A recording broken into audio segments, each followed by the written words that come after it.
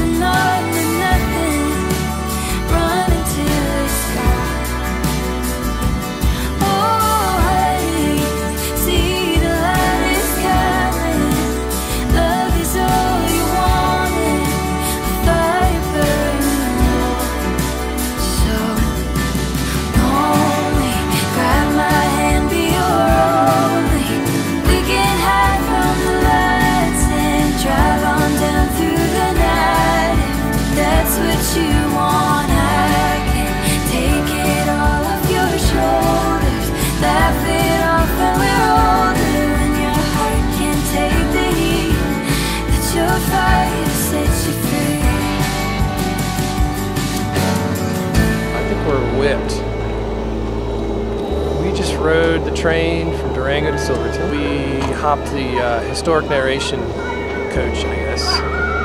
Boarding was at 9 a.m., 3.5 hour train ride all the way up to Silverton. Almost 2 hours while they turned around the train, and then we hopped back on and rode south. And now it's 7 o'clock. And I didn't think I'd be so tired for riding a train, but especially coming back, it was very rocking and rolling. Yeah, it was a rougher ride on the way back. I don't know if it was because it was faster or downhill.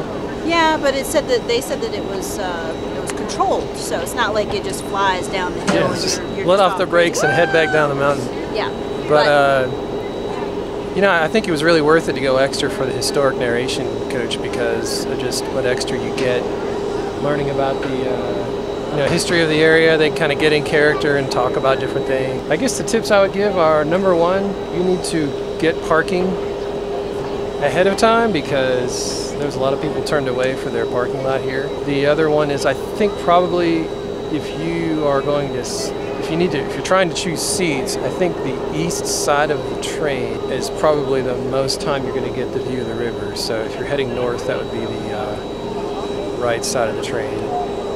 There was the sunny side the whole way. I sat in the shade the whole time, going and coming, and that was very comfortable. But on the way up, you're leaning out the window, you need sunscreen because you're going to be sunburned. And on the way back, the sun is on that side as well, on the west side. Right, so you kind of got to, if you don't want any sun, then you would want to be on the west side of the train going up and the east side of the train coming back down. Yeah. If you want a view, you need to reverse that. And if you're just going to do a bus ride one way, I think I would probably do the bus ride back because it's less herky-jerky on the train going north. Of course, we didn't ride the bus, so we have no idea what it's like, but I wasn't about to get on a bus and riding over the $1 Million Highway, so we just took the train both ways. It was good. And then we got two different narrators, one going up and one going back, and you can buy the official guidebook from the nice little guy that comes through the car.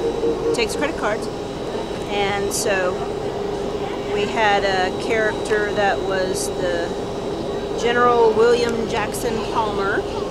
He was very good in character. And then we had the Marshal of Durango.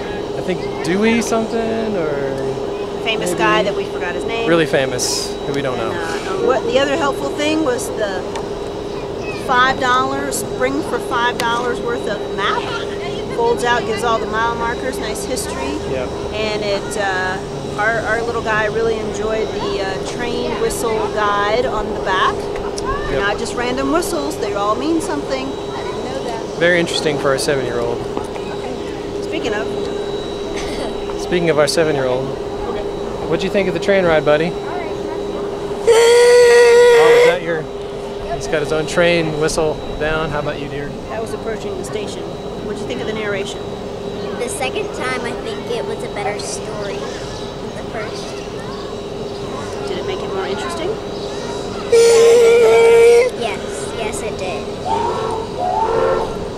Say, look, it's talking back to you. Look, the train's talking to you. It's talking too. The only other thing is when you get into Silverton, the time is at a premium.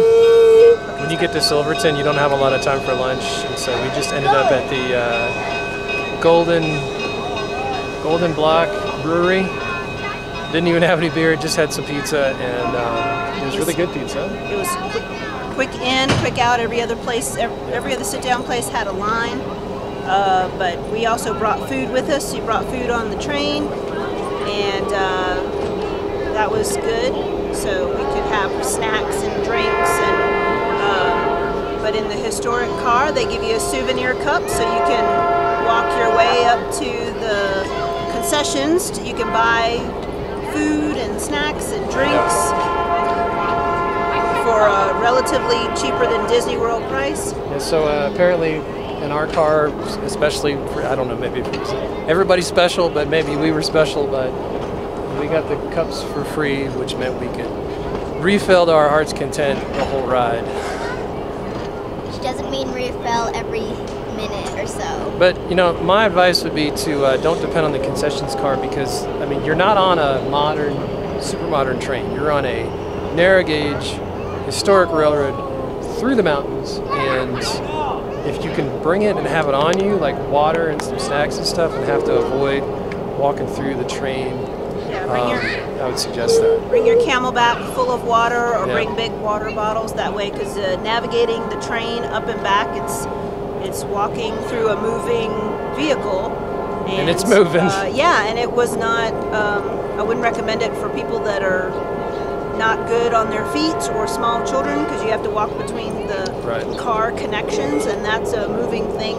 So and you end up bumping into people and stuff. So just bring lots of water with you, and maybe plan on a few, you know, souvenir snacks or something. But they're not serving full lunches and anything like that. That's Did right. that in Silverton.